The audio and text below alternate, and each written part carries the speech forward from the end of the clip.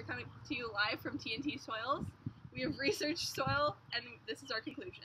Breaking news. Soil is getting too salty. With 40% of our topsoil being used for agriculture, we only have about 60 years left. Due to over-irrigation of fields, crops are becoming too salty. At this rate, it's costing us $24.3 billion a year of crop loss. It's affecting places such as China, Africa, India, and South America the hardest. Why do you need to be concerned about soil, you may ask? Well, everyone needs soil. Farmers, food consumers, insects, animals, and many microorganisms that live within the soil. Not only is it an effective food source and living space, but it also controls distribution of plant species and controls the amount of water and chemicals between the earth and the atmosphere. Not only does over-irrigation affect soil health, pesticides we use also harm the soil. These pesticides kill off many microorganisms that are useful to the soil, as well as the bad pests. We can all take part in making soil more healthy. Gardeners can plant rain gardens and use rain barrels. They can also reduce impervious surfaces such as patio stones and concrete.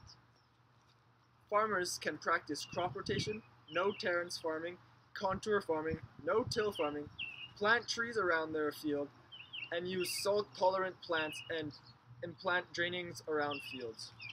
Communities can also take a part in the soil rehabilitation by restoring wetlands, planting windbreaks, planting a buffer along stream banks, and re-establishing forest cover. Another way communities can help is by planting hydroponic gardens. A hydroponic garden is a garden that does not use soil as a medium.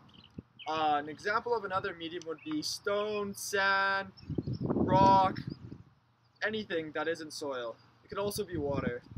Now you may be wondering what qualifies soil as good soil. Some characteristics would be sufficient nutrient supply, small population of plant, pathogens and insects and pests, good drainage, no toxins, and a large portion of beneficial organisms.